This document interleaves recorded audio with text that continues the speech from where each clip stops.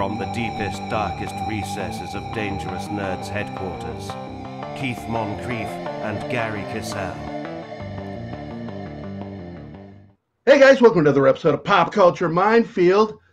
That down there, that's Keith. And that's Gerry. And we have a very special guest here today in our ongoing series of interviews with many of my Comic Pro friends, is Mr. Rick Stasi. Well, pretty close. Here's the first thing you can hit. It's Stacy. Stacy. The rhymes with Dick Tracy. Well, I saw it the first time. I thought it was Stasi because I figured you were Italian. And Stasi is German, and Stacy is Italian, and never the twain shall meet. No, okay. It's the Ich weiß nicht, mein Freund. Ich weiß nicht. We met at a wonderful convention run by a mutual friend, John, up in Smallville, and the Smallville Comic Con. And I was just like, I felt like a milk bucket under a bowl up there at first. It ended up being one of my favorite cons experiences of all time. And it also had, in my opinion, one of the funniest moments that'll never happen again. Yeah. And nobody got it on camera. Was when you and I did a panel together about working in the comic industry, and my fucking chair broke. Yes. And I just disappeared underneath the table. Yes. And I jumped up so well. What's that? We planned that so well. So you planned that? Yeah, it was kind of a prop kind of thing we did. So. No. I jumped up. I said, "I'm okay, but please tell me somebody got that on camera." All of you got cameras. Nobody got it on camera. Not one person had their camera going. I'm like, you buttholes. It'll never happen again to any comic artist. Hilarious. But that was such a fun show. And I got to become friends with you because of that show. Yeah. And as time has gone by since we met, we've become better and better friends. Yes. Talking about a variety of different things. I love that you're a true Renaissance man. You're an artist, a writer. You're a poet. Yes. You've put out 2 CDs. Yep, there you go. Celebrated comic artist turned author. But what I want to go back to, there's the CD. Send me the links and I'll make sure to add those to the video down below in the comments. Okay. But basically, I know that, my mom said that I was born with a pencil in my hand, which of course would have been very painful if it were real. And so, but I was drawing from a very early age, and I was drawing first profiles, and then I learned to draw 3/4 and then full on face and then all these different things. By the time I was 13, I could draw everything but hands. I didn't learn to draw hands properly until I was about 18. Wow. Whereas my son, all my kids are artists. My son, Benjamin, just took it up at 13. He was 13, was drawing hands, and I'm like, you little bastard. Oh. But he's a gifted artist, an amazing writer. But when did you start drawing? I started drawing. I picked up a pencil at a very early age. By that I mean the golden days of TV, because I was raised in front of the TV when TV was just out. We're talking the very early 50s. And I saw a gentleman named Roy, a very heavy-set gentleman on Mickey Mouse Club. And he had a big pad of paper, and he had a big marker, and he'd take circles. He'd go, whoosh, whoosh, whoosh. It was Mickey Mouse. And I thought, that's really, really cool. So on the rare occasion that I found notepads and pencils around the house, I would not be able to do that. But I knew that if you assembled circles, geometric shapes appropriately and convincingly, there's the operative word, you could make Mickey Mouse. And 20 years later, you can make Spider-Man. You can make Dr. Doom, or you can make Superman, or what have you. So that was a hand-to-eye coordination that I had at a very young age that my father really wanted me to walk away from, because all the Stacys back in those days really wanted to play pro baseball.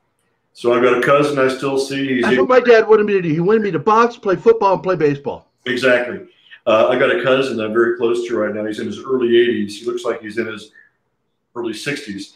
And he played pro ball for a while. His dad before him played professional ball. His dad, Johnny Stasi, back in the day, his first professional game was Babe Ruth's last game. Or so, so the lore goes. But I believe this stuff too. My dad was stocky and short, and he never made it past just local leagues here to be the catcher that he wanted to be. So put that pencil down, get outside with that bat, and swing that bat. And good hand-eye coordination that you can do this, you can do that. So work on your fastball, work on this and that. I took the attraction to assembling those circles, and I took the hand-eye coordination, and they laid dormant for me a little bit because the fun was taken out of baseball when you got to do it all the time. It's like, what's that, boy? You play like a 6-year-old. Well, I am a 6-year-old. I really am. So, but if I could just jump into this, being in front of a TV screen all the time and loving it, I watched faithfully and religiously George Reeves and the Adventures of Superman. Therein lies the imagination. In the 3-story apartment we lived in, I put that little towel on the back of my shirt. I think we all might have done that. And I went out on the porch, and I looked at the skyline of Kansas City, and I saw the Power and Light building. You ought to Google it. It's really pretty. And at night, it changes colors. It's so magical and mystical. And to me, I thought it was the Daily Planet.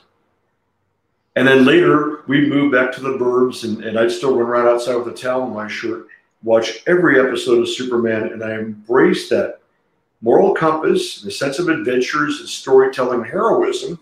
And I started to think, as it planted seeds in me, I really want to be that when I grow up. Well, the day after my 7th birthday, okay, I got up, walked out to the kitchen and living room with my mom, and I still, I'm sure, could taste the sugar from the birthday cakes and the streamers and all this stuff little kids have. And my task was to go out to the driveway and bring in the morning paper, the Kansas City Times at that time.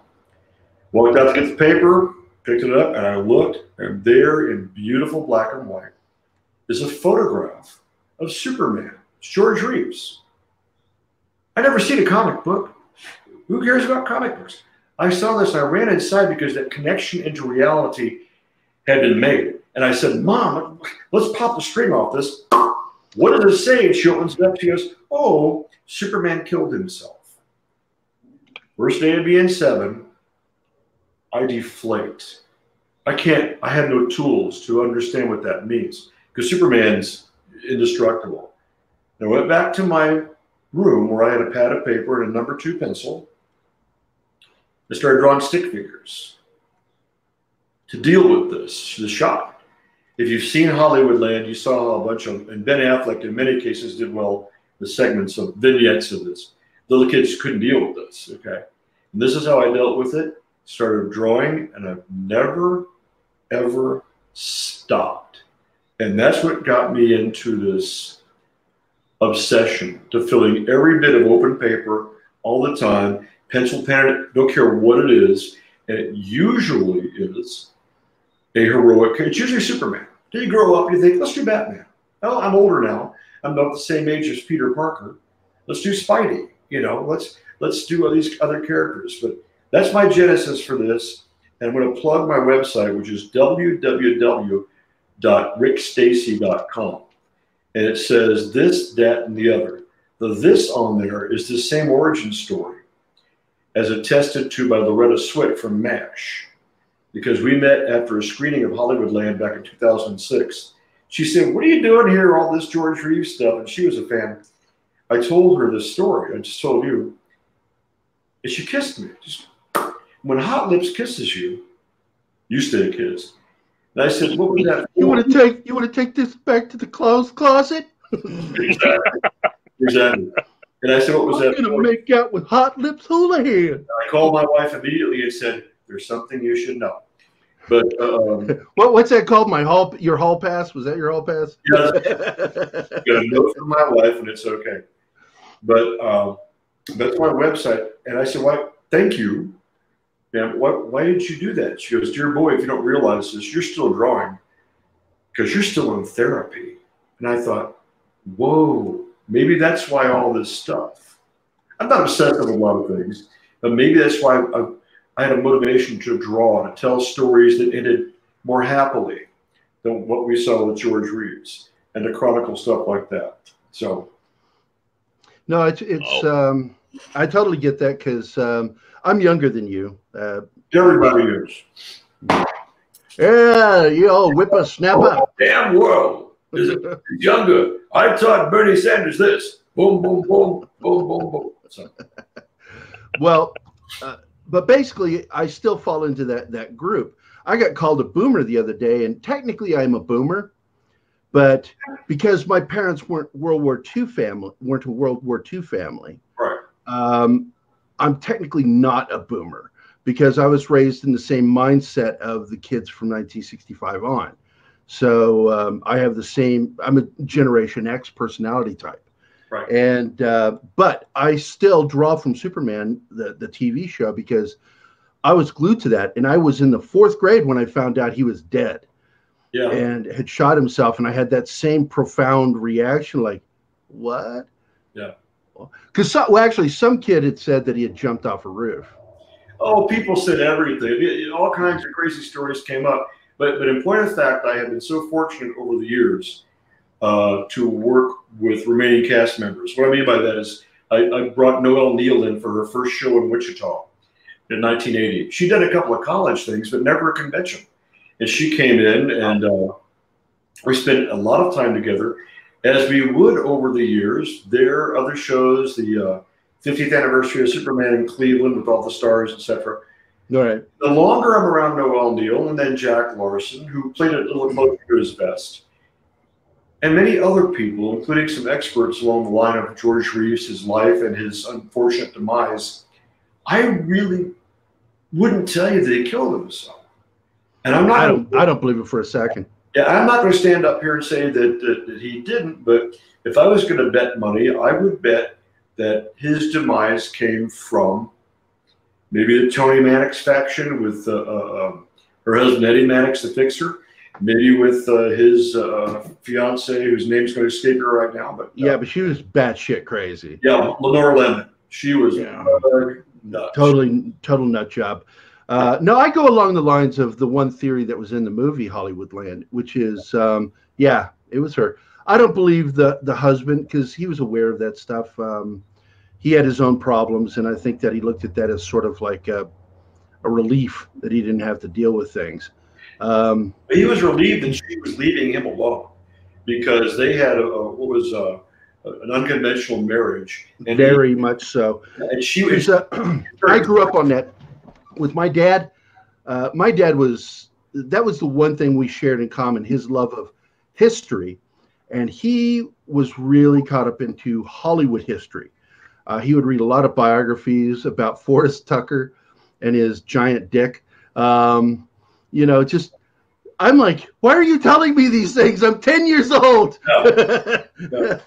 Like, I like Ghostbusters. This is before the movie Ghostbusters. I liked Spencer, Tracy, and Kong. And why are you telling? He's on F Troop. Why are you telling me about his penis? I don't want to know. But that was my dad. I knew Jim Neighbors was gay back when I was 8 years old because of my dad. Wow. Rock Hudson too, because of my dad.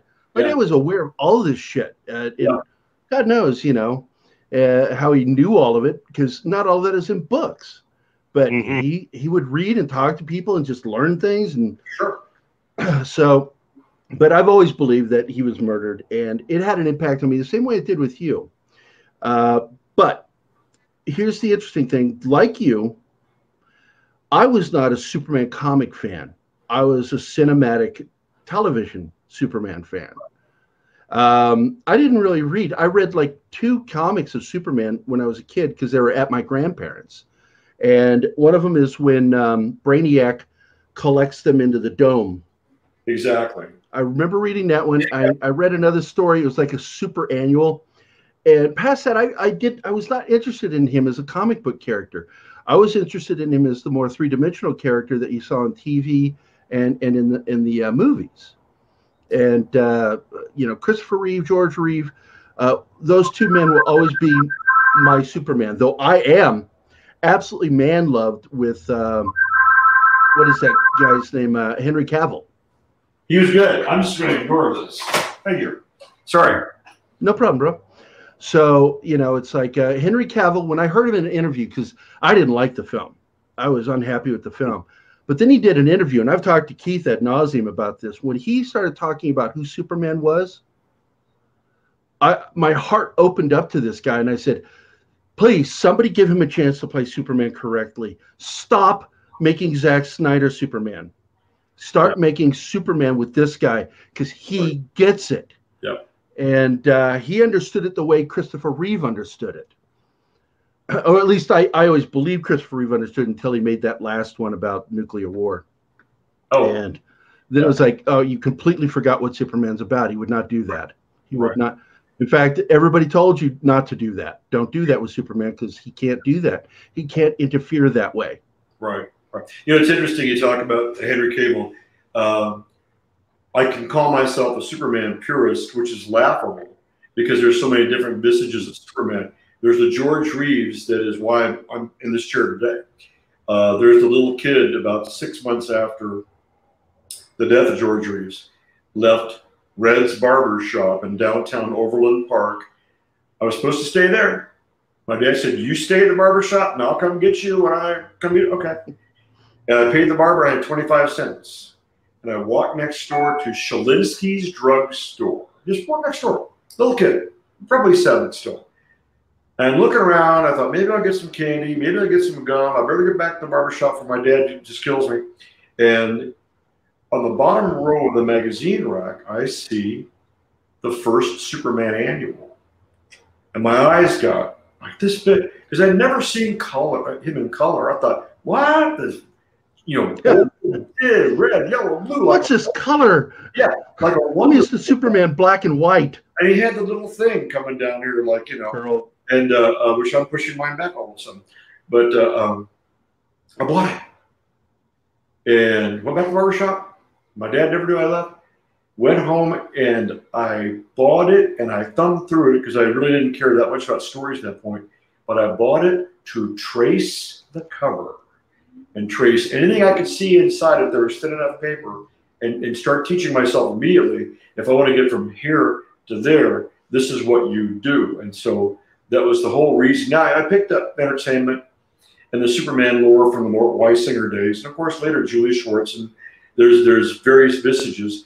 But taking this to Henry Cavill, because I can buy George Reeves, I can buy Chris Reeve. I sat there with the Man of Steel and give me a minute here, and I shook my head. I said no, no, no. And I said, wait a minute, what's this? No, no, no. This is great. Well, the costume. So what? I listened to Bud Collyer in the old radio shows a few times a week. Bud Collyer came to Earth from Krypton as an adult. I don't know if you know that. And he stops a train wreck. And this boy and his father said, oh, thank you for saving them, saving us in this train wreck. They said, who are you with that blue suit and red cape? They didn't mention trucks. Nope. Big red S on your chest. He goes, I don't know, but maybe someone called me Superman, and not maybe somebody would call me Stan or Samuel. It was Superman. So if I can suspend believability to buy that, That is so awful. yeah, which I do, and that I can take Henry Cavill. They also tell me, said, my friends, how can I help people with the abilities that I have, my new friends on Earth? And they said, get a job at a newspaper. That way you know all about the things that are going to happen and you can be proactive with it and walk among men in their clothing as Clark Kent. And Bud Collyer says, okay, that's what I'm going to do. So needless to say, if I could... Maybe that's why nobody remembers that radio show. But if I can buy that, I can buy Henry Cavill and I can buy him, with the exception of the Justice League movie was not good. But Man of Steel had a lot of good stuff, man. I actually like the fan edit. Go ahead, Keith. No, I was just going to say. You've been quiet this whole fucking show. I'm enjoying it. I enjoy watching you guys interact. But, you know, my thing with Henry Cavill Man of Steel and all of that came out of the fact that the production had started before they brought in Zack Snyder, and that Jonathan Nolan. Because it's not Zack. Yeah, it's not Zack's fault that it sucked. Yeah, it was because he was forced to make that. But there was no the excuse studio for wanted Batman versus the Superman. studio wanted the director behind the Dark Knight films to make a Superman movie, and Christopher Nolan decided that he didn't want to because it didn't fit in with the kind of films that he liked to make. And so rather than, as studios usually do, they had an idea and they had a date for when the movie was to come out. And so they just literally just started production. They started the drawings and they started the scripts and they started building sets, and Nolan decided to bring in Zack Snyder. And so Snyder's coming into this with a script that's basically already written and needed to help as far as casting figure out. So his contribution to Man of Steel was finding Henry Cavill. Oh. And bringing him in. Yeah. And then being promised by Warner Brothers that when they would make Man of Steel 2, that it would fit more along the lines of what, both Henry Cavill and Zack Snyder wanted. And so when the time came to promote the movie, all of the interviews for Man of Steel with Zack Snyder, you hear Snyder talking about Man of Steel 2. And so when the movie comes out, does what it does at the box office, Warner Brothers came to Zack Snyder and said, look, this movie did not do what we wanted it to do. I mean, you hit a lot of the marks. People really seem to like Henry. So we're going to help you out, and we want to bring in more of the DC characters. So for the next movie, you are going to use Batman and Wonder Woman. And Zack was like, well, that's cool, but shouldn't we just complete the rest of Superman's story and go ahead and make Man of Steel 2? And Warner Brothers was very insistent on the use of those characters. And this falls under what we've talked about ad nauseum, which is studio interference by Warner Brothers. They're one of the worst. Go ahead. I was going to say, look where it's got them. Mm-hmm. Well, that's the thing. You had a lot of people that had no real investment in the character. You had a director who was under duress and being judged for what he was to do with all of this stuff that had been basically pushed on him to do. And his original contract was for 5 movies. And so in making Batman v Superman, he was also under the understanding that they wanted him to also cross into Justice League. Oh. So he came at it from, I have to make 5 movies and I have to make this work. And so he used Batman v Superman as the introduction to Justice League, which at the time was going to be 3 films. And I will also point out that the film that he shot of Justice League is not the film that we got. Yeah. And there's only, 10% of that movie, Justice League, is actually what he was shot. Over 70% shot. It was over 70% shot. And they only used 10% of the film that he shot. The rest of it was just reshot by Joss Whedon. And it's got stupid shit in it, like Batman going, was about the bleeding, and I'm like, oh, something's bleeding. Whatever. Basically, basically Warner Brothers did to Zack Snyder. People like you, Rick. Hey, I'm doing a live record right now. Can you not cough for a while? I'm really sorry if you have to edit that out. I apologize. No apologies needed, man. We're pretty, we don't care. Here's my parole officer calls us time today. But so, ultimately, what you had was a situation where there was a lot of interference by studio suits, and we never really got Zack Snyder and the way that he saw the character truly. He was building towards something based on what Warner Brothers was pushing him to do. And so in doing that, he had his point of view with Man of Steel was looking at it as a science fiction story, which when you think about it, the basis, when you strip it down, Superman is really two stories. It's a comic book superhero story and a science fiction story meshed together. And I always thought that was an interesting idea. Now, did I agree with every single thing in the film? No, I wouldn't have done it that way. But I understand what he had been given and what the script had said, because the script was locked. The studio had approved the script.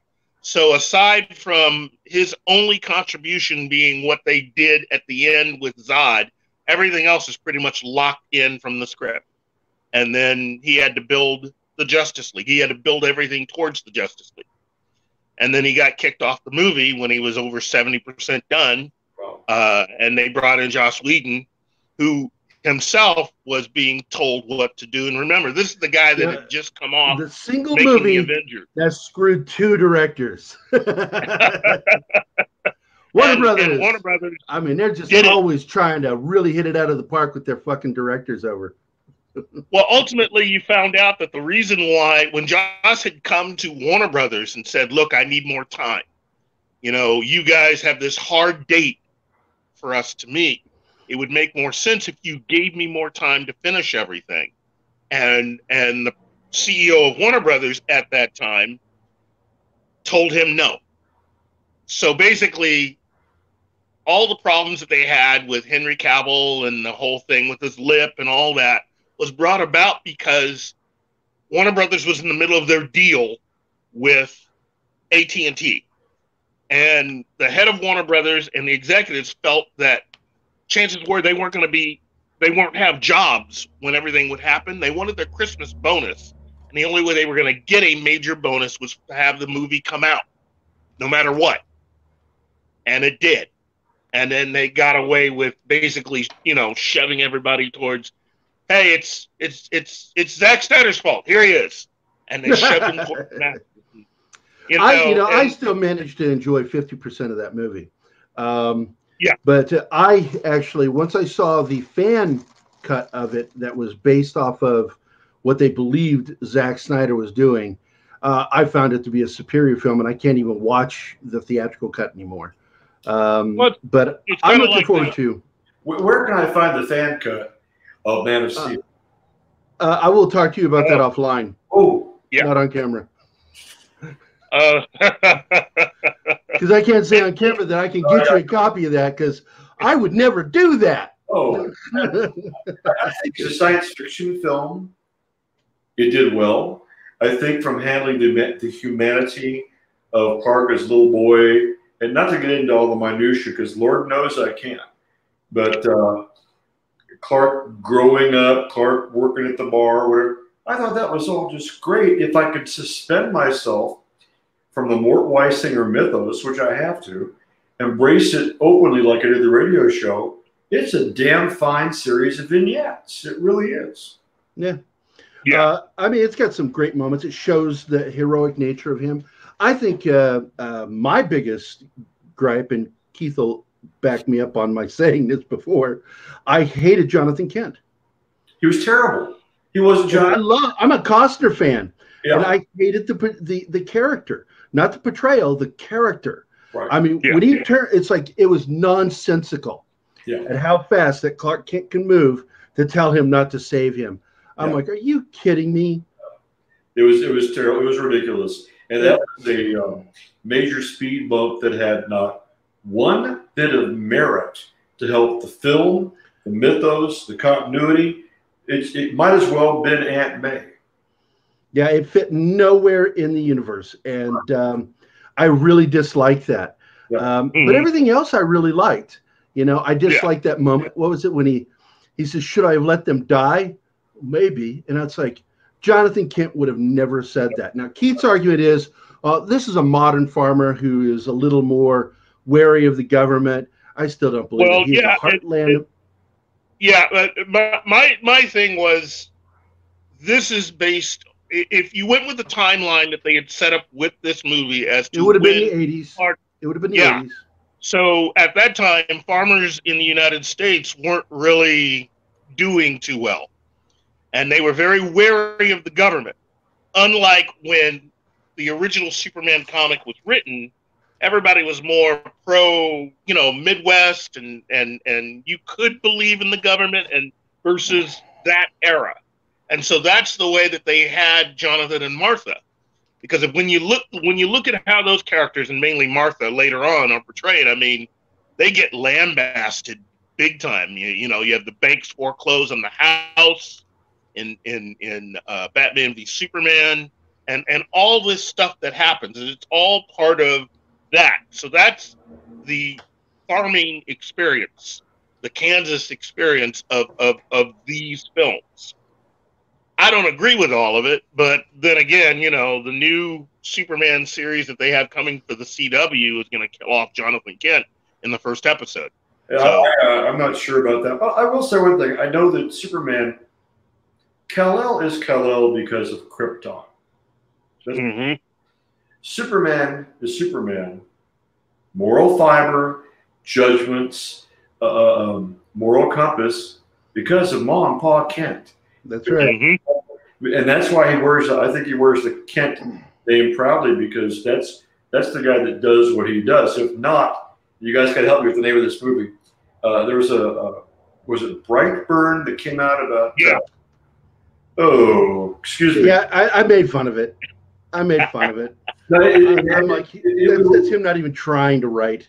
Yeah, it was a what if. It's kind of what if that character came and Ma and Pa Kent didn't find Clark, and well-intended people did. But I think that the Man of Steel is that way because of the man and the woman from the farm. So, yes. Yeah, the thing that bugs me about that kind of writing that was in there is people only die when they do something stupid.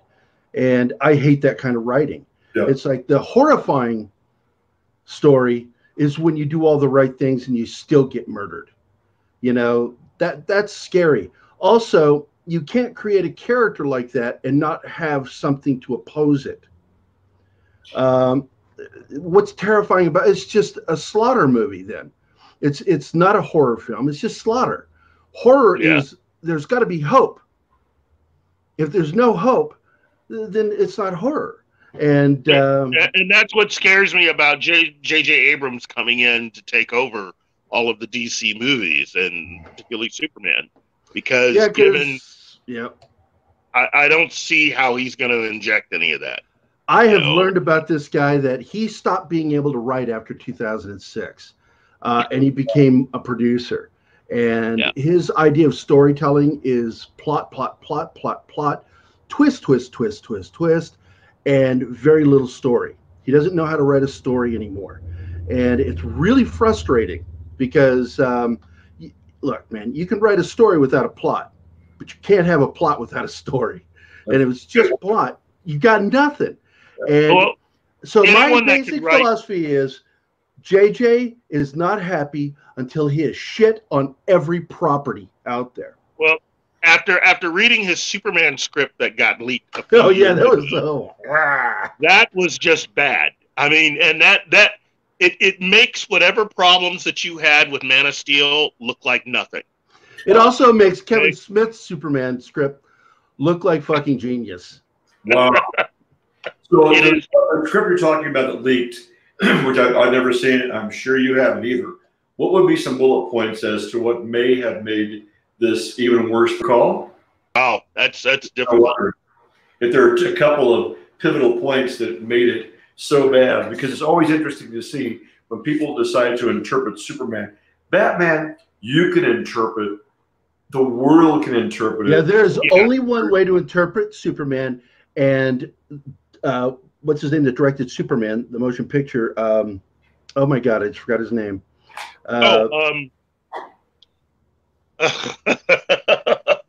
His wife produced the X-Men. Richard Donner. Richard Donner. Yeah.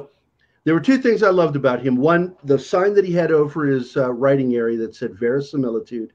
And two, he said Superman can only be portrayed one way. He has to be a Boy Scout to work. If you write him in any other way, he doesn't work. He has to be a Boy Scout. Right. Well, you can write him as a Boy Scout and still, you know, mess it up, which is what JJ had done.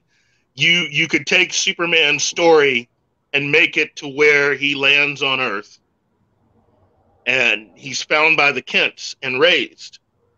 But if you mess up the beginning part of the story, which is the foundation, which is the destruction of Krypton, and say Krypton never exploded, and then you have the taking Jor-El and Lara, instead of being a scientist and his wife, you make them the king and queen of Krypton, thus turning Kal-El into a prince. Right. And saying that there are all these bad people who represent Black Zero who want to take over Krypton, led by Zod, and become the new rulers. And so they have to find the prince who got away. And the story pretty much devolved into this whole, you know, thing where Clark was not raised knowing who he was. And meanwhile, there's an FBI task force that is closing in on, you know, they find aliens and different things, and they're led by FBI agent Lex Luthor. And Luthor becomes obsessed with tracking down the alien. And it turns out that when you get to towards the end of the film, Black Zero have located Superman. They do this whole fight scene on the Kent farm, you know, just all the destruction, everything else. And it turns out that there was one more alien. There's an alien that actually got here before Clark did. There was a separate ship that the government found. And there was another baby from Krypton. And at the very end of the film, you find out that it's Lex Luthor. That's JJ's idea from years ago that he originally attempted to do. That was his whole thing. That makes me take 2 aspirins and call you in the morning. That's a pretty strange, weird. It's like a fan piece that should be fanning flames. That's all we're getting. That's all we're getting nowadays is somebody opened up the floodgates and started producing fan fiction as legitimate stories like Star Wars, Doctor Who, Superman, just all of it. It's just Star Trek. Devolved into fan stories. Yeah, it's just terrible. It's and terrible that's writing. The guy who's currently running all the DC characters on film now and television, if you believe everything his contract says. But he's the guy that's in charge for the next 5 years. Well, I don't know how financially successful any of this has been, but I did a show a few years ago, and I was doing Q&A in Wichita, and we were talking about the need to reinvent Superman every few years, reinvent him. And I had a young lady come up, a college student, who actually was so confident about her opinion, she took the mic, which is fine. We became friends, as a matter of fact. And she said, if this is what you're going to do with Superman, kill him. Do a good 12-part story, make it the end of that, then keep all your Superman inventory that you've had over 80 years and start republishing that. Look for a better market that might have more disposable income at not $4 for a teeny little comic book, and see if you can't rebuild on what has been done, because you ain't going no place now with these characters. And I hate to tell you, I don't disagree with that. Yeah.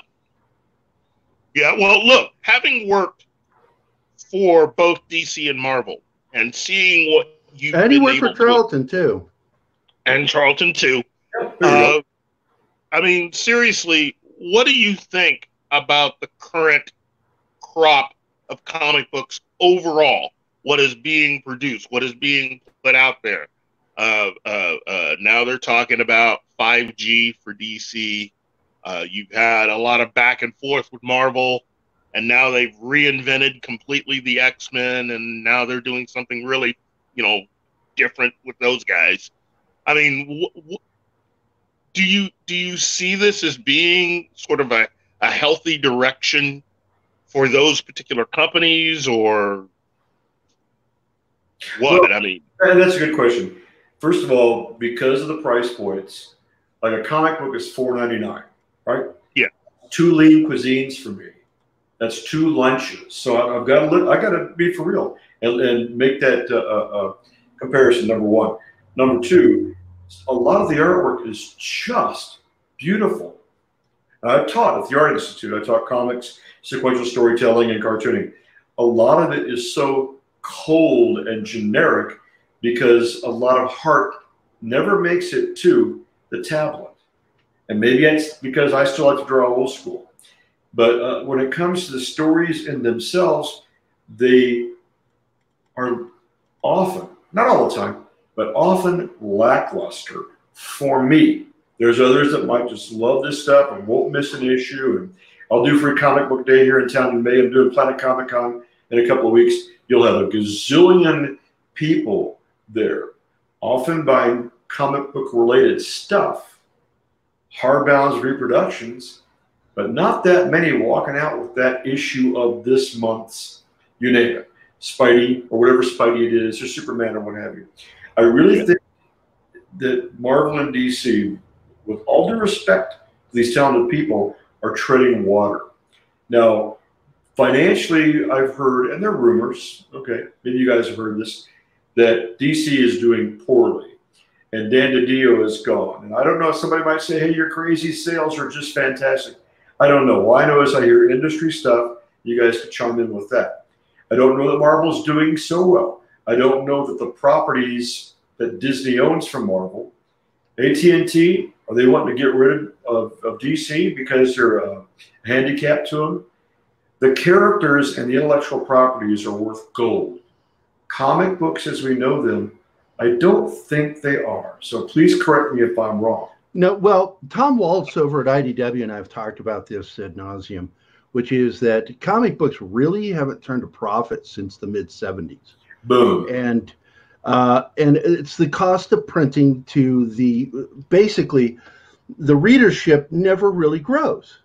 It pretty much stays level, and they can say whatever they want to. They're spinning bullshit. It costs so much to make comic books now. They're not getting the extra sales that they need. And worse than that, they're putting out stories nobody wants to read, which is why mom and pop shops are closing. Yeah. So no, that's an absolute lie if they say that. And it's proof is in the pudding that if you were doing well, the mom and pop shops would be doing well, but they're not. They can't sell your freaking comics. Right. And most of your comic book stores are now specialized in selling other things. Yes. Like for us, well, you know them too, is Vintage Stock here in Missouri. Yeah, you got it there. I love Vintage Stock, man. And but you know, comics is one small section in their store now, whereas it used to be half their store, if not most of their store. It's now one little corner. And you can't carry everything, and they become. If you want comics, you got a special order. You're not going to believe this. This happened about a year ago. I actually called my dear friend Paul Kupperberg from this office and told him I was shocked. I went to a comic store that's been in Kansas City for 25 years more. Okay, I walked in. I talked to the associate working there, a nice young college lady, young lady, and we talked. And I said, "It's Comics Day." She goes, "Yes, I know." And I said, "Where's Superman?" And she said, "We don't carry Superman. You have to special order." True story, guys. You have to special order Superman. And yeah. Now, going back to the 70s, you know, with what you're talking about, the point is that even though they weren't turning a profit with comics since the 70s, they were breaking even. But most of all, they were earning money through merchandising and licensing. And lifestyle branding is what they call it. Yes. Yes. Yes. Now, comic books since the 90s have changed that business model. They've changed it, and now we're seeing this different kind of business model that doesn't work. It doesn't work, and it's caused thousands of comic shops to close around the world, not just in the United States. You know, and look, man, if they're saying that they're turning a profit, I will tell them right to the face, you're a fucking liar. Yeah. Because comics have never turned a profit, ever. I remember during and I thought the world of Jeanette Kahn because I was at DC when she was, she had the lead there. I thought she was innovative. I thought she was great. I thought she worked so well with Dick Giordano, who had opened the door to better page rates, royalties, better treatments. It broke his heart when the guys left to create Impulse. Impulse? Is it Impulse? Image. That's right. I'm sorry. See, I forgot. But I was at the DC party when the guys walked up and said, "We've decided to do this. You've been great, but we're going to start our own company." And again, it was Image. And he was crushed. But there was a great deal of care that Jeanette had, that Dick contributed to, people back then too that worked there. But keep in mind, my understanding is that Wonder Woman was failing. The other books are doing okay, just kind of okay. And it's like, why are you guys still publishing Wonder Woman? Because you're going in the red if you haven't already. They said, it's not the comic book that makes us money. It's all the products. But we can't have the products be credible. Yeah, they're not relevant if you don't have a comic to support it. Right. Yeah, see, the Wonder Woman raincoat, the lunchbox, the T-shirts, that's all good. But if you can't trace that back to its genesis, which is that Genesis pool of funny books, then it seems to lose a lot of credibility. And that's why we're seeing such also a dump in sales for Star Trek, even classic characters, because people are forgetting what Star Trek was, you know. And so, was it McFarlane that started doing the new Star Trek figures, which I have some of them, but he dropped out because they're just not selling. And once again, I blame J.J. Abrams for that shit. He didn't make classic Star Trek. And Les Moonves here. I mean, come on, let's put the blame where it belongs. But Les Moonves is the one who split it apart with Sherry Redstone's dad, Sumner Redstone. They broke up Star Trek in 2005, and it's been limping since. It's a wounded animal. So the comic books, DC and Marvel, are wounded animals, and they have people working there now that don't care for it. They don't really want to nurse it back to health. I was listening to a podcast, and they had two people that used to work for Disney, and they put it out there that as far as the Disney upper management are concerned, they could care less what happens to Marvel Comics because, as you were saying earlier, it just doesn't really do anything for them. It's all about the lifestyle. It doesn't make any money for them. It costs them money. They're not turning a profit with those comics. It keeps the properties alive.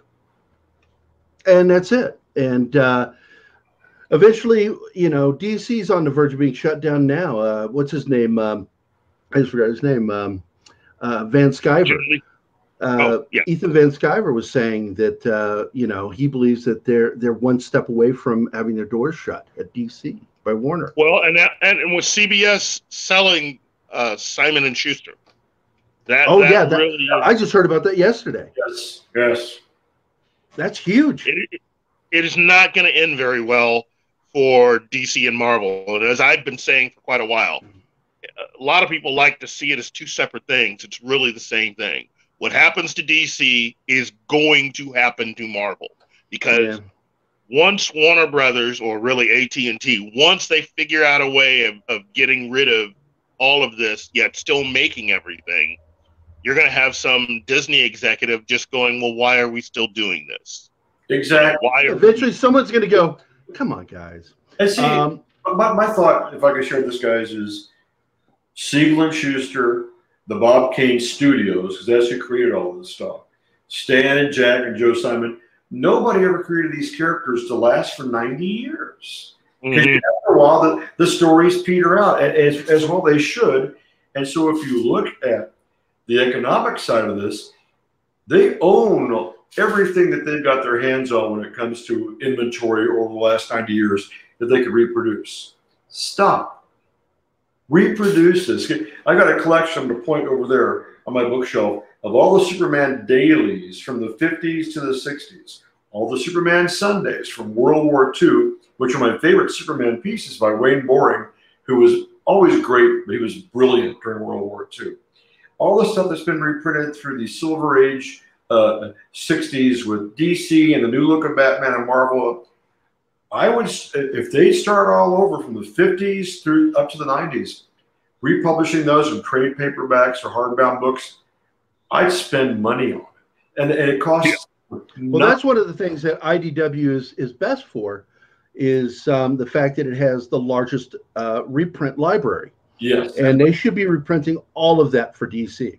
Yes, and what's it going to cost DC? Nothing. They own the artwork. That's right. We're going to do a Superman book, do 2 trade paperbacks a year, but do them really, really well, and that'll be your new comics for the year. Other than that, call the patient before somebody else does. Right. Yeah. It's just a wreck. Hey, let's circle back a little bit, because we kind of went off on an ADD tangent with this. We're just guys talking about shit. Yeah. Yeah. But I wanted to go back to, because you're, because we're going to be talking next to my buddy Chuck Dixon. Oh, yeah. And we're actually going to be doing it tonight.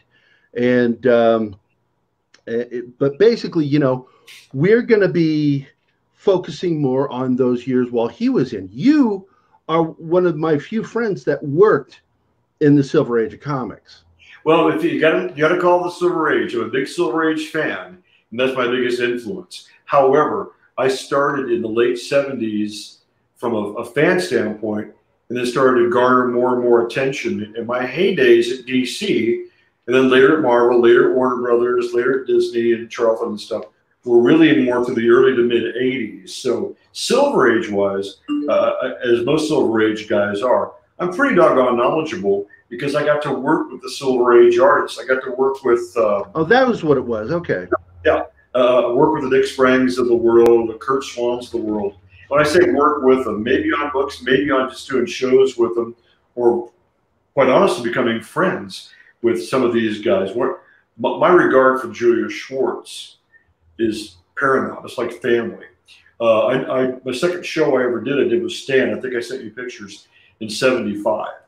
So we're going back to those days. So my work really started escalating in the early 70s, but it was in the 80s when I was working at DC and then Marvel and all the other places too. Although I did tons of fan stuff for that. So I did the All-Star Comics Review. I worked for Buyer's Guide, weekly Buyer's Guide that used to come out. Way before there was a TMZ, there was that. And that's basically where I'm coming from. Well, who was your favorite that you got to work with? Oh, I can't say. I've been so fortunate to get to hang with them all. Julie Schwartz, I used to call on Saturday afternoons when he had retired and talk to him about the new look Batman. Talk to him about how Joe Kubert bought a convertible when he worked there, and was after the office secretary that Julie said, I like her better, I'm going to marry her. And he did. I love Stan Lee. The Stan Lee stories back when you could just sit around in the lobbies of the hotels and hang out and just visit for hours were so much fun. Wow. I met a kid in 1983 that came up to my table in Wichita, and I was in marketing at that point. I was doing art director work and doing comics on the side. And he said, will you sign this ad? It was an ad in the newspaper. I thought, what? Because I had worked for a corporation. And I said, I'm doing comics here now. And he says, I know. My name is Mark Wade, and I'd like to see if you can help me get into comics. That's 1980-something, And Mark and I became friends and brought him to some parties. Then he connected and went on with people. I really can't pick any favorite people to work with. I worked with Roy Thomas on Shazam. I interviewed with him in 1970. Well, if you can't pick a favorite, but can you find a story that is your favorite story that happened to you while working with somebody? That you can tell on national television? Yeah. Oh, of course. Absolutely. I've got so many of them, I can't find nor focus on just one. Paul Kupperberg, I'll just say this. We became good buddies. We worked together on the Doom Patrol omnibus that came out. I'm gesturing over there in November. We worked on some other pieces together. We're still very close friends. And we've got a project that we're looking at now for an industrial publication. You'll like this. It's called Operation Barbecue. What Operation Barbecue does is it centers a lot of volunteers throughout the Midwest that go to the Nashvilles when they're in trouble. And they set up food tents, and they cook, and they feed people, etc. And Paul and I, as of last week, started bantering about ideas with them. Mike Gold was instrumental in my career. We've been friends since before we worked together in comics. So I really can't focus on any one story now. One will come to me later, I guarantee you. Well, there's one comic in particular that I'm really curious about because I don't remember this comic at all. What is it? You worked with Thomas and Dan, or Dan and what's his name? It was Dan Thomas and her husband, Roy. And what's his name? Something Magyar. Magyar. There was Roy Thomas. Roy Thomas, that was it. Yeah. He'll be a guest at Planet Comic Con in a couple weeks. His wife Dan, Rick Magyar, and the comic was called. Was it Captain Nazi or what was it? No, Shazam. I did Captain Marvel. I did Shazam, and we did it in Action Comics Weekly. They gave me Shazam the same year they gave Perez Wonder Woman, and they gave John Byrne Superman. Yeah, but what is this character? I've never heard of him before. He was called Captain Nazi. Yeah, Captain Nazi was a bad guy back in the World War II, and I've never heard of him. Oh, I've yeah. never heard of him. Oh, Google him, and you can see some of the crazy stuff, plus the artwork I did. Because the version you did, he was a neo-Nazi. Well, yes, I guess he was about as neo as you could get. But he was a white supremacist group, and he had a lot of white kids at a place called Aryan Acres, and I guess they kidnapped somebody. Roy wrote this. He wrote it as kind of a springboard for even more Shazam stories, and I don't know if they did it after that or not. Tom Mandrake might have done some stuff. But I was really curious because I saw your name associated with that, and I'm like, okay, I've got to ask about this. Yeah, Shazam, Captain Marvel, for those of you that remember the Fawcett publication and the DC publication. I did that with Roy. But before that, I did Captain Thunder and Blue Bolt with Roy about a father-son team.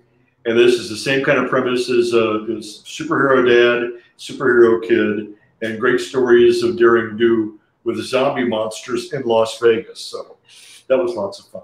Now keep in mind, Roy Thomas was the first person I ever interviewed with. That was at Marvel. And he was so rough on me in 1970 that Marie Severin took me under her wing and said, come here, I like your portfolio. And you've got to let this roll off. Here's a new comic we have coming out this week by Barry Smith. It's called Conan, and it's Conan #1. You can read this on your way back to your hotel room. So that was the summer I met Dick Giordano when I first interviewed for DC, and of course Roy, and then Marie Severin. But there's tons of stories about all this stuff. You know, That's this fantastic, sounds like the kind of stuff that you should definitely put into a book, because these are the kinds of stories that I think should be told, should be heard, especially by people still in the industry. Are these in your book? No, as a matter of fact, the guy told me before, he said, why don't you write your mementos about the comic world and this and that? And I started writing some silly little poetry and things that were very Shel Silverstein, then very Steve Allen, who is my hero.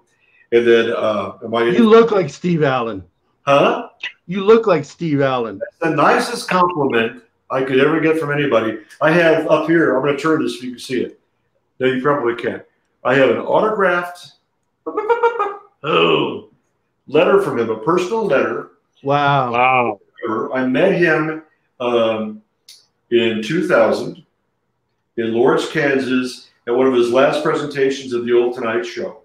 And in a lengthy story that I'll spare you, by happenstance, I met him at the end of the show and was invited to a private party. And I spent 40 years, because all of his hardbound books are here and all this memorabilia. I told him about his influence that he was to me.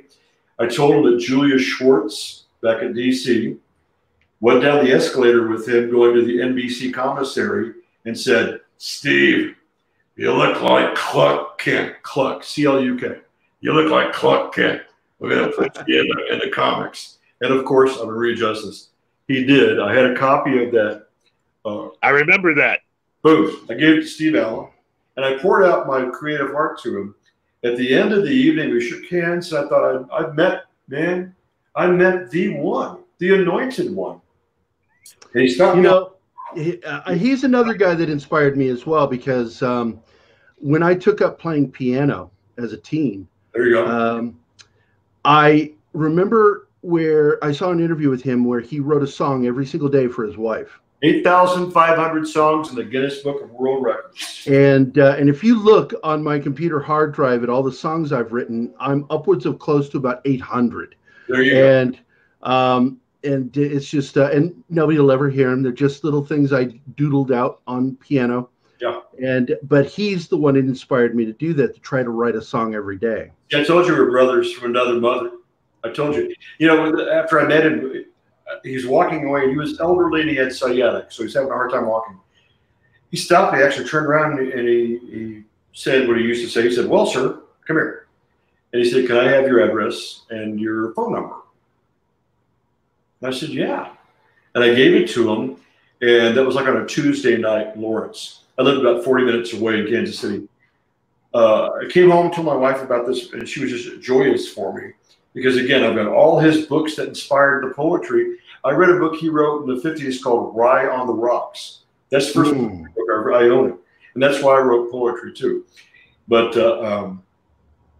Saturday I went out to the community mailbox. There's a big cardboard box from him to me. It's got 6 or 7 books. It's got this personal letter. It's got an autograph on the cover of a book. Numerous little books in there. And then he made for me, I'm going to show this to you, hold up the camera, about a half dozen homemade little cassettes. And I don't know if you can see that. Yes, I can. And it says, you can probably read this better than me, Steve Allen, Beautiful Songs by Steve Allen, Volume 2. I got like 6 or 8 of these things of jazz, beautiful songs. And he must have duped these himself because they are fraught with beautiful mistakes. Of 2 bars of a song here, then some dead space, and a minute or two. Well, that was in October of 2000, and he died on Halloween of 2000. Took his grandkids home from trick or treat. He died, and that was fortunately one of the last adventures that I had. Might have been him. So yeah, he was. Wow. He was the end of an era. I mean, true pioneer. And there is a Renaissance man. I think when people asked me when I was a kid, what do you want to be when you grow up? I thought, him. I want to be a Renaissance. I want to do everything. I want to walk through every appropriate door that I can. Wow. Yeah, it's like, guys like him always inspired me. Because, and people are like weirded out because, like, when I got hired by IDW, do you know what my first job was with them? What? What's that? I directed the animated trailers for their comic titles. Yeah. I did animation. I had voiceover artists, plus I did voiceover too. And I'm a composer, so I would compose all the music for their comic titles, including they were like, "Hey, Gary, we have this All Hail Megatron coming out for Transformers, but we don't want to pay the licensing fee for the theme. Can you emulate the theme without actually using the theme?" Yeah, I'll just, transpose the notes and do it exactly the same way, but the notes will be slightly different, so it won't be a copyright infringement. And so my Transformer, I did the animation for it, designed the entire thing for how it would play out, and then I scored the Transformer theme. That is not the Transformer theme, but it is not. Gotcha. I got you. Been there, done that. That's really good. I will tell you one thing, if you don't mind. I know I'm using up a lot of your time. I hope that's okay. No, I don't mind if we go over. Okay. What I'm doing now is I do commissioned illustrations. I love doing that at Comic Cons and what. Yeah, I've seen some of your stuff. Yeah, thank you. Hope you like it. Of course I do. I love your artwork, bro. I've got over 60 tracks on this double CD that I produced. I have some guest voices with me. One of the reasons when we started cutting up and doing our Irish brogue is if you go to my YouTube site, I wrote and recorded a song doing all the voices and playing all the instruments called Let's Get Drunk and Fight. And it's fun. It's kind of a fun song. It's a very Irish song. It makes fun of the Irish side of me Italian heritage and stuff. But I've got this, and I've got my book, and I've got probably 10 times more material. here's why that's important to me. Putting my feelers out to you guys. I'm not looking for anything but just friends to play with. What I mean by that is I'm working with Piper Mantis Literary right now. And I have an agent, and I want to take a selected amount of my work. I want to make different animated vignettes. I want to do a lot of the voices myself. I want to bring in guest voices that you never think would do guest voices on this. Much like Goodnight Moon does that anthology. You might have seen it on HBO from book.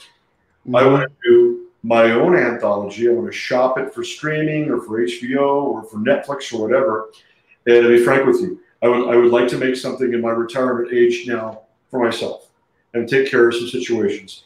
But I want to open up a sizable donation above board for everybody to see that would carry me from here to St. Jude's Hospital into the break room with Marlo Thomas and say, this is for you because your father inspired me, being part Lebanese myself, with his dreams, and this is for St. Jude's Hospital.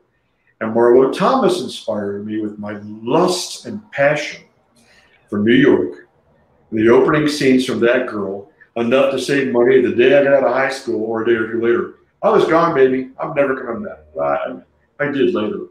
But that is my end game goal. So when it comes to voices or animation or ideas and stuff, I want to gather a bunch of people as my last project, do that, and leave a better world behind.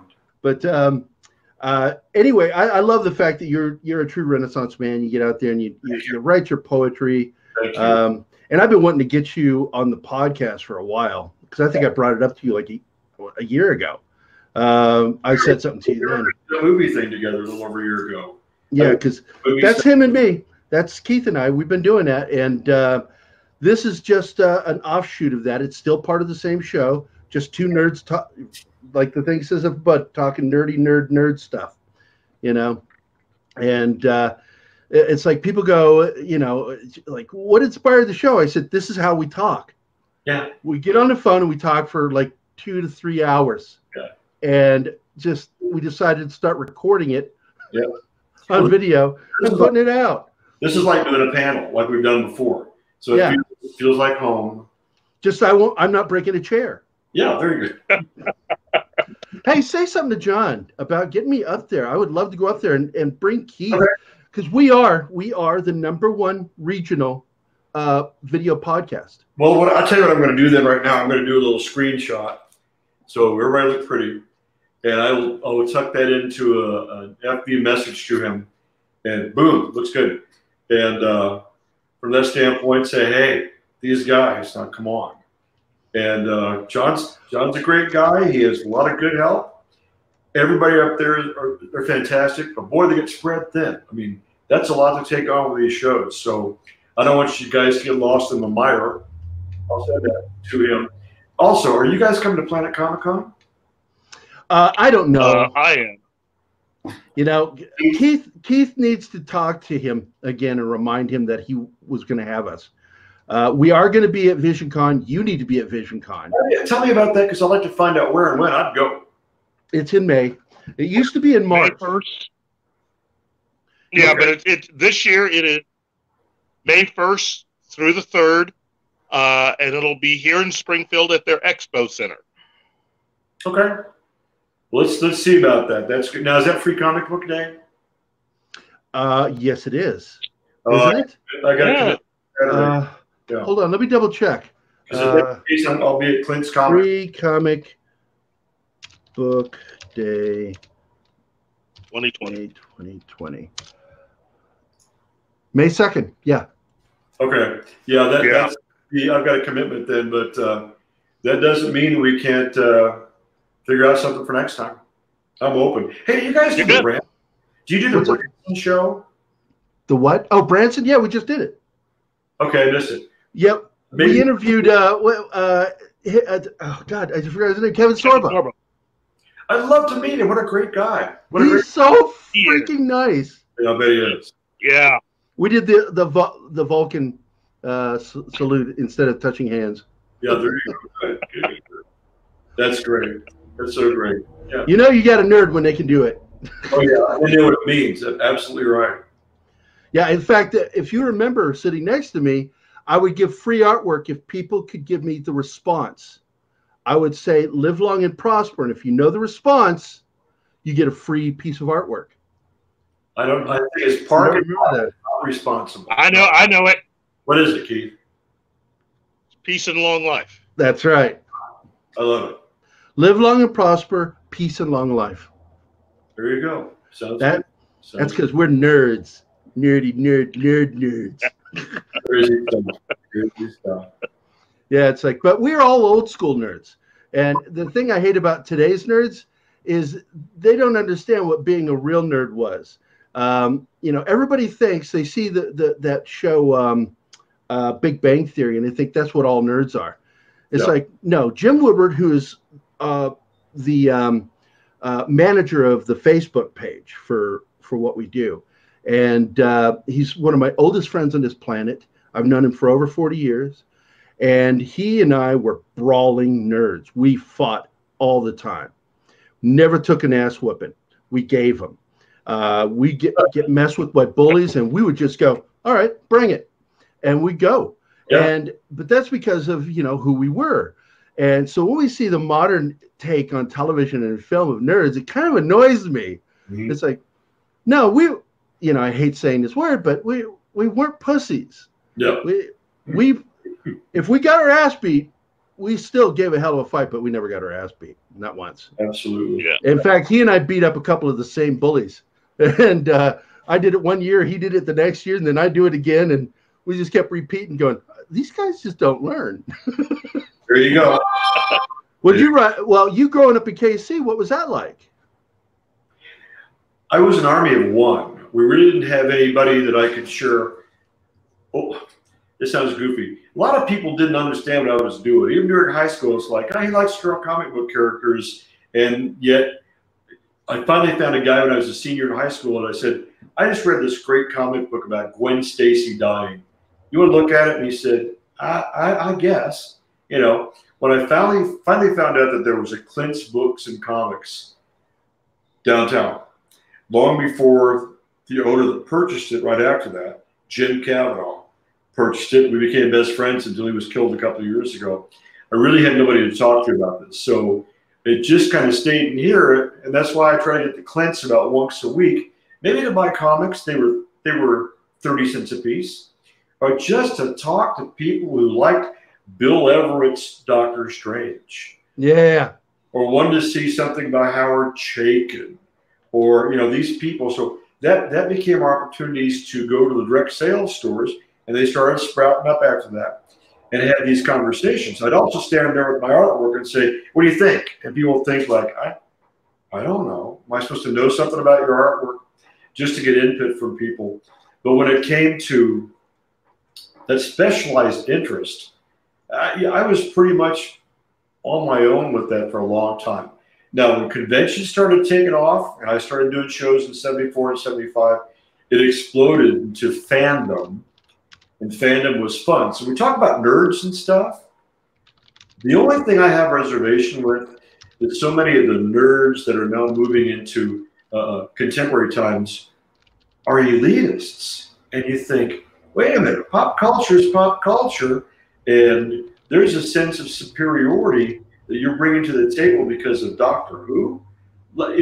Everybody have fun tonight. Everybody Wang Chung tonight. So. And with that, I think we'll wrap it up here. All righty. Thanks for coming on the show, man. Love you, brother. You're one of the coolest guys I know. With that, that's Rick Stasi, and that down there is Keith. And I'll tell you what, that's Gerry. Take a look at my website, www.rickstacy.com. Link will be down below the video. Okay. And because there's some fun stuff there about spoken word, about charities I try to do some stuff with. Comics are fun too, but all these things enter in. And outstanding. I do conventions and stuff. I do an awful lot of performing with my spoken word. I do it for charities. I do it for harvesters. Admission is a loaf of bread, some canned goods and stuff. Hey, if you ever want to do one of your spoken words on our channel, you can take up any time you want to do it. Let's talk about that sometimes. All right, brother. Take care. And hey, guys, get out of here. Get off our lawns. Thanks, guys. Hey guys, thanks for watching Pop Culture Minefield. If you've enjoyed the show, please remember to like and subscribe, and don't forget to hit the bell icon. Remember, you can find us at Pop Culture Minefield on both Facebook and Instagram. Thank you again.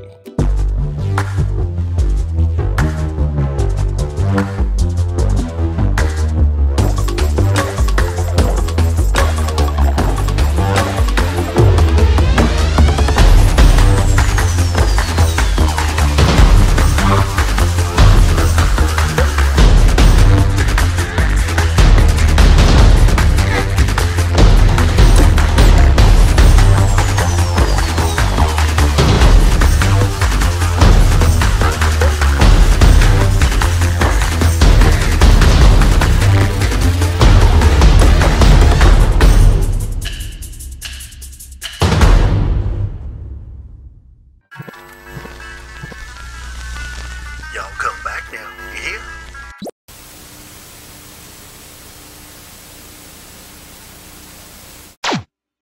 Yeah, is the lighting okay here, guys? That's, I don't know if you want that or not. Yeah, Looks good. Looks good. I've got key lighting in front of me. I've got Basically, you know, Keith was made in heaven, so he's just naturally lit well. he's very angelic.